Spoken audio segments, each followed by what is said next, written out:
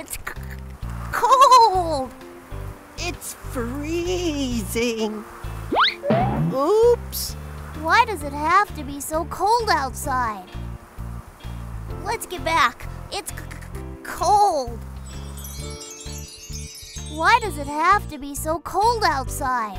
Who do we ask for help when we have questions? Da-da-da-da! Maggie, the magnifying glass! I'm Maggie, Maggie, I help to make things clear. Just look through my looking glass and answers will appear. I'm Maggie, Maggie, come and let's explore, and we'll discover lots of things you never knew before. I'm Maggie. Why is it so cold outside? It's because of the sun and how the sunlight is hitting the earth. Would you like to learn more? If so, we can go on a little adventure together. Would you like to learn about why it's cold outside too? You would? Me too! Yippee skippy! Let's go! Don't forget your journal! Oh yeah, got it! My terrific scientific journal! Bring yours along too! Poles versus equator. To best understand, we have to take a look at our solar system. The sun is part of our solar system. The Earth and 7 other planets and moons, comets, asteroids, dust and gas move around the sun. And the sun is the largest object in our solar system. Just like everything else in our solar system, the Earth travels or orbits around the sun. It takes the Earth 365 days, or 1 whole year, to orbit 1 time around the sun. In that 1 year, the seasons and the weather change many times. The sun controls the weather and 4 seasons on Earth. The 4 seasons are summer, spring, winter, and fall. To understand how it works, you have to know a little bit more about the Earth. At the top of the Earth is the North Pole. At the bottom of the Earth is the South Pole. There is an imaginary line called the axis that goes from the North Pole through the Earth to the South Pole. The Earth spins or rotates on its axis. In the middle of the Earth, there is another imaginary line called the equator. The equator divides the Earth into 2 halves, called the Northern Hemisphere and the Southern Hemisphere. However, the Earth is slightly tilted.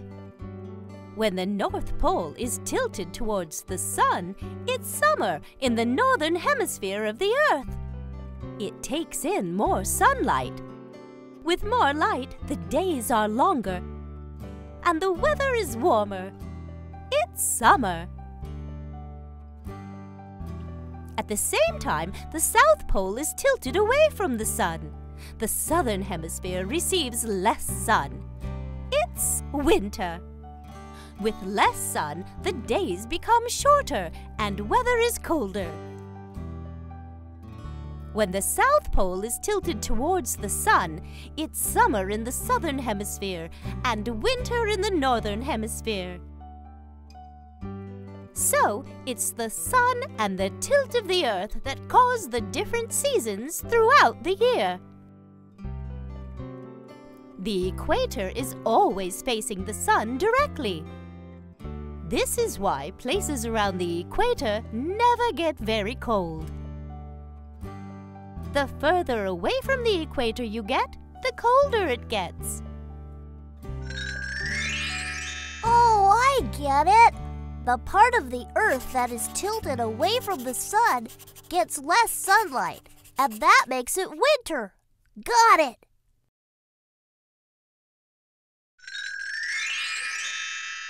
What is temperature? Extreme cold weather can be very dangerous. That's why it is so important for meteorologists or scientists who study weather to know the temperature of the air.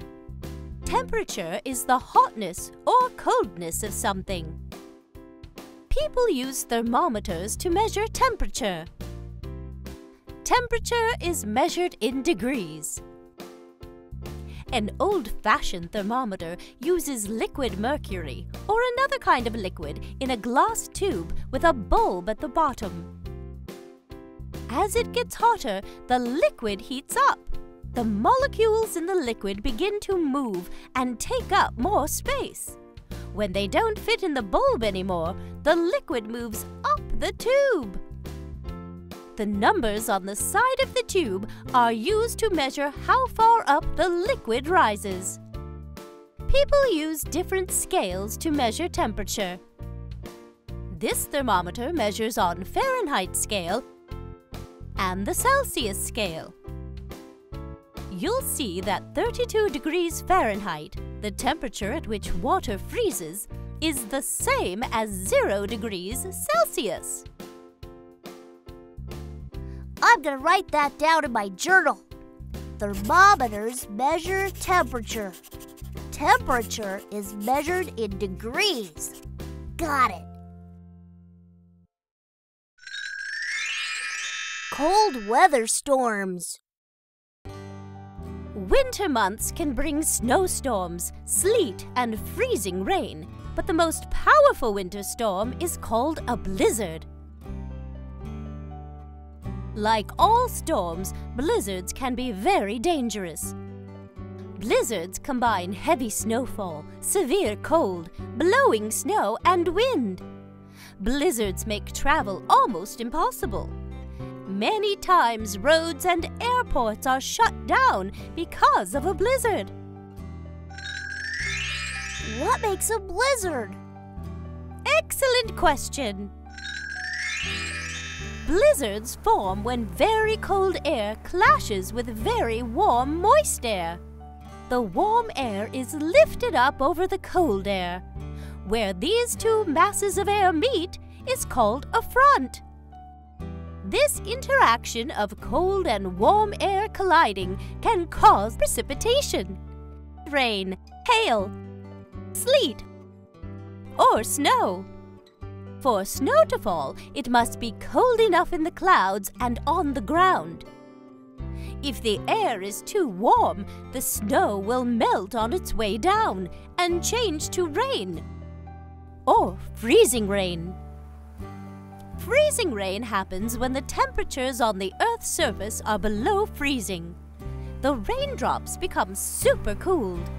The result is ice that can accumulate on trees, wires, cars, and more. Freezing rain can cause travel problems on the roads and cause airports to be shut down. Cold weather storms can be very dangerous. Oh, I get it. Blizzards are severe winter storms. They form when warm and cold air collide. Got it!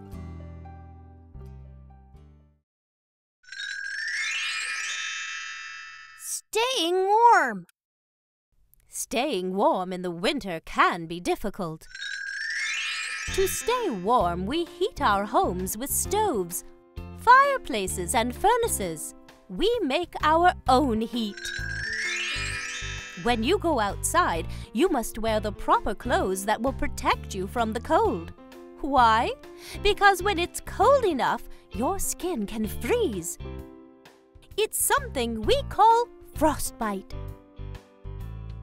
When it's cold, windy, and wet, sometimes your body loses heat faster than it can make heat. It's a condition known as hypothermia. And that's not good for you. But being outside in cold weather isn't all bad if you're dressed appropriately. Thanks, Maggie. You're very, very welcome. Today I learned a lot about cold weather. I hope you did too. These are the notes I took in my journal. The cold has to do with the Earth and how much sun it gets. Areas around the equator are warmer than by the North and South poles. Water freezes at 32 degrees Fahrenheit or 0 degrees Celsius. Precipitation comes in many forms. It is mostly snow in the winter, but can also be sleet and even freezing rain. Blizzards are severe winter storms.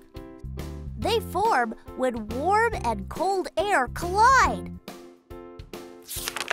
Two dangers of the winter are frostbite and hypothermia. Both are caused from extreme cold temperatures. Learning about the cold weather was fun. Let's go on another scientific adventure real soon. Bye! So long!